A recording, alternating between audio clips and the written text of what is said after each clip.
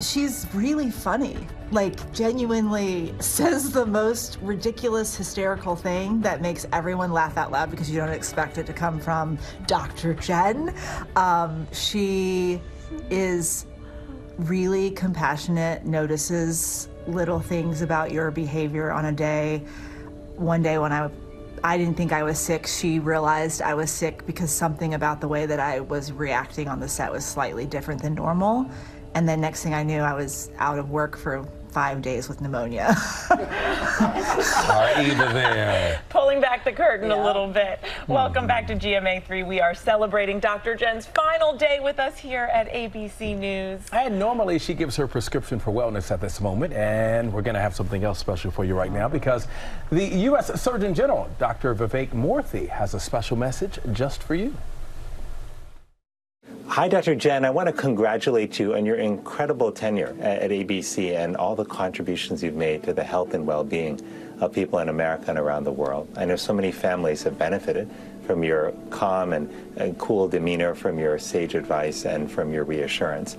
And as you set on this next journey, I want to offer you just one simple prescription, if you will, for staying connected to yourself and others. First, I would say make it a point to reach out to at least one person each day, just to check on them, just to talk to a friend or a family member. It could be for a couple minutes, it could be for longer.